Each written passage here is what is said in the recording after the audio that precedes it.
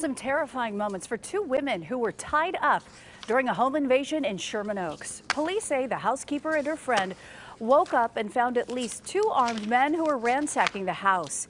This happened around 2 in the morning on Sherwood Place near Witzel Drive. The women were held at gunpoint and tied up, and the suspects took off about 20 minutes later. Police haven't said what they stole. Investigators are now looking through surveillance video and trying to gather leads about the getaway vehicle.